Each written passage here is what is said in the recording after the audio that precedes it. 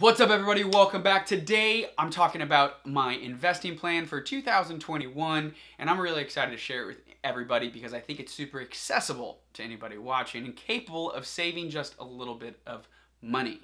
Now, I really feel that money buys free time, and the only way to actually get to that free time and buy that free time is to have your money work for you. So to get this one started, I do want to share a couple disclaimers and a little bit of background information. To kick this off, because we're talking about money today, I'm not actually a financial advisor.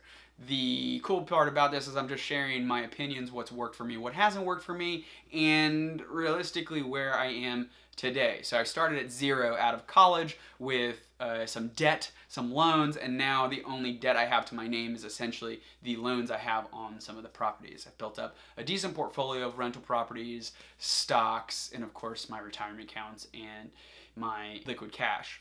Why I'm doing all of that is because I believe, and I mentioned it earlier in the video, that money buys free time. I want to get to that financial independence, and realistically, I'm probably a conservative version of the FIRE movement, financial independence, retire early. And I say conservative because while I do save money and I do invest and I want to get to that passive income piece and create more cash flow for myself that's not my 9 to 5, I do also like to spend money on fun things like flying.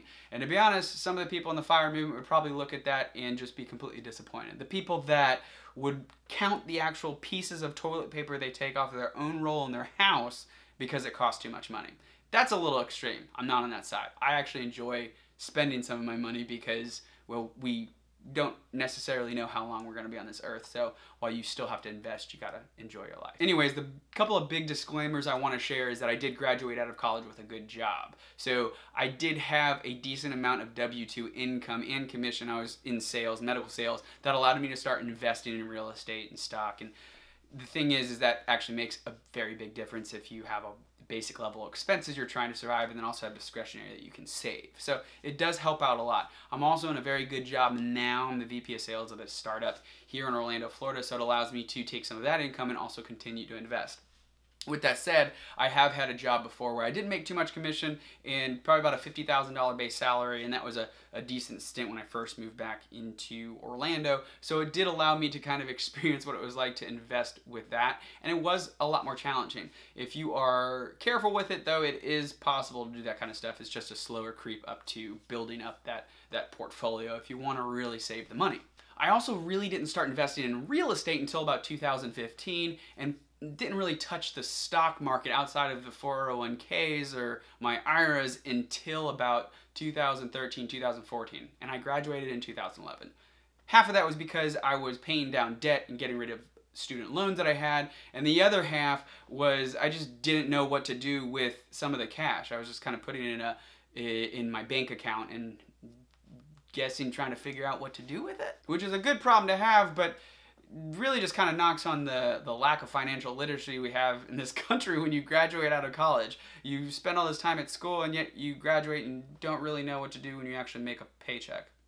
Good job. So that's all the disclaimers that I'm going to share. We're going to go ahead and get started now. And the first part of my investing plan for 2021 is going to start with something that I think everybody else can do, and that's going to include all your retirement accounts, right? So your 401k right off the bat, the plan is to actually max that out for the year. And for me, at my point in my career, that is much more of a tax benefit for me. In 2021, for a single guy, it's going to be single guy or girl, $19,500 for the year, so directly pre-tax into your retirement account. The other retirement accounts you can kind of think about and things that I'm still trying to figure out, I'm not really sure what I want to do with it yet, is the traditional IRA and then the Roth IRA. The difference is that there is an income limit for your Roth IRA, that if you are over that, which I will be next year, I can't actually contribute to that. So I'll have to do something into my traditional IRA and then do a conversion at the end of the year, which essentially just means that I have to pay taxes on those prior to pushing them into my Roth IRA. Benefits of that we can talk about in another video, but just to give you an idea, I'm not really sure if I'm going to actually put that $6,000 into the traditional IRA this year, or technically 2021, for investment purposes. I might want to actually use it in my brokerage account, which we'll talk about in a second. With all of that said, I will also be making sure that my liquid cash accounts, so the emergency funds and the cushions I have for real estate and things like that, are all tidied up. Now, this isn't necessarily my investment plan because I do have that nest egg already, but for anybody watching that hasn't done that, I would always say, and that's how I got started, is to build up an emergency fund and then have any kind of cushion for any other issues like getting into real estate and having that cushion. I always do 3 to 6 months expenses. So in that case, you do need to actually budget and figure out how to do that. You can take an Excel sheet and just track everything. Mint does a really good job of doing that as well, but tracking what you're actually spending, and I'm talking about free time, your hobbies, the food that you buy, I mean, literally any of the expenses, just so you understand what you're actually spending money on. Take those expenses, average it out, and then find out what your actual expenses are for a certain amount of time. Because it's going to be really tough to save a cushion if you have no idea what you're actually spending money on. Mine sits probably around $3,500 to $3,900. Again, a little bit of a lifestyle creep, and that's everything that I have right now in terms of flying and all my free time that is actually expensive. So really, you could probably even cut down on some of those expenses that you look at. So that's where I would really start, not necessarily part of my plan for this coming year, just because I do have that nest egg already. So number 2 here is actually going to be my brokerage account. And funny story there, which I will share in a different video just talking about the portfolio, that I actually put some money in originally, lost a little bit of money, and then pulled it all out to get into real estate. So there's a good gap there that I missed out on dividends and just overall market increases. So I know, painful, I screwed up, but that's part of the learning process, and I want to get back into the market and really expand my portfolio. The plan here is to dive back into some of the dividend growth stocks that I did have originally, and then also spend a little more time actually researching and understanding the metrics that I would look for in a solid portfolio, just like I do for some of the real estate metrics. So definitely much more of a learning process there. Now I have thrown about $35,000 into the brokerage account to get started again, and about 50% of that is Vanguard mutual funds and Vanguard ETFs, and the other 43%, 46% is some of those individual dividend stocks that I'm familiar with, and maybe 1 or 2 stocks that are probably way too risky, but put a little bit of money in there. The rest of the percentage of the portfolio is actually going to be just liquid cash, make sure it's on hand and I can do any kind of quick buys. Spend time touching on all of that in another video, but the plan really for 2021 is probably to put about $1,200 a month into that account. Not necessarily purchasing that, but I will try to make sure that I keep that regular balance of about 50% mutual funds and ETFs versus the individual stocks, just because of 1, timing and actually spending the time to research these companies, and then 2, just making sure that I'm somewhat diversified, right? Now that $1,200 can change as the year goes on, because being in sales and being with a growing company, you can probably make more money. And with that being the case, I might end up throwing more money into that account, but it really is going to depend on what's going on for the rest of the year. Right now, I'm comfortable looking at where I've been spending money and where I've been investing, and feel comfortable with that $1,200 mark in terms of growing the portfolio. Next up is going to be the real estate investments for myself.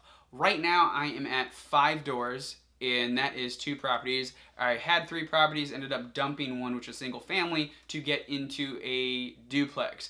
This happened right around last year with the COVID stuff happening, and so with that going down, it just didn't make sense to try to find another property at the time. I think everyone was trying to be careful with what they were doing, and that was the same thing for me. And have probably put about 3 or 4 deals in the last quarter of 2020, ended up losing out because of cash offers on the properties, and the numbers just didn't line up. So I already have a couple of metrics that I look for in terms of like cap rate, cash flow, and my entire goal is a buy and hold on a property that is going to cash flow, pay the mortgage, and so then you have 2 things. You have both the appreciation of the property and then the cash flow from the rent. So that's my big focus. For 2021, I'd like to actually get another 2 to 3 doors, which in this case could be 1 more property, a duplex or a triplex. While I didn't start out this way, I do now do the house hack, where I'll put a low amount down, get into the property, fix it up a little bit, and then also refinance it so I get away from, if it's a FHA, or if it's a conventional loan with some mortgage insurance on it, I can refinance out of that. Before, when I started, I actually was capable of putting 25% down, and the kicker there is that I couldn't live in it because I was doing it from across the state. Also, which I will touch on in a different video that's just talking on the real estate. Right now, gross profit at the end of the year for the properties are sitting, and this is including the one that I'm living in right now, is about $10,000. And if I was able to rent this one out, I'd probably be sitting at about $26,000. The goal for next year would, again, adding those 2 to 3 doors, would hopefully be able to get that probably closer to $40,000 in gross profit, and closer to that $300 to $400 a door, which I normally look for. So the last part of my investing plan for 2021 really is just investing in myself. And I know before you say, oh my God, or roll your eyes, it is really super important.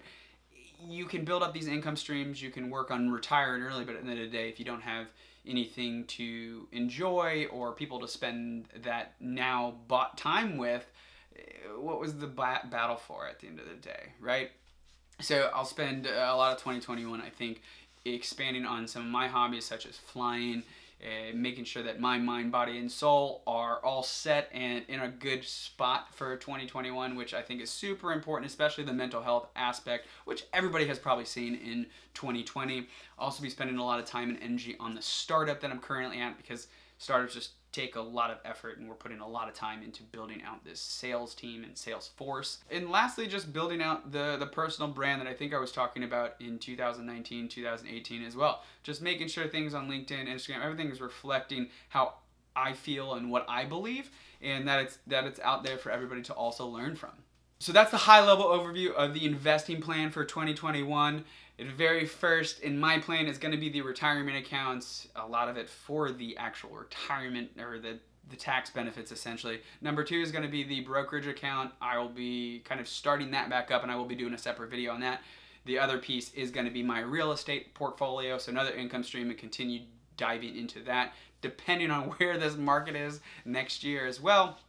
And then the last piece is, of course, one of the most important pieces, and that's the mind, body, soul, myself, my personal time, investing in me, because at the end of the day, the more you invest in yourself, the better everything else is around you. Thanks for watching. If you enjoyed the video, go ahead and press the like button. That actually helps share the video with everybody else. If you have questions, or you'd like to see something shared in those specific videos about real estate or the brokerage account, leave a comment below. See you later.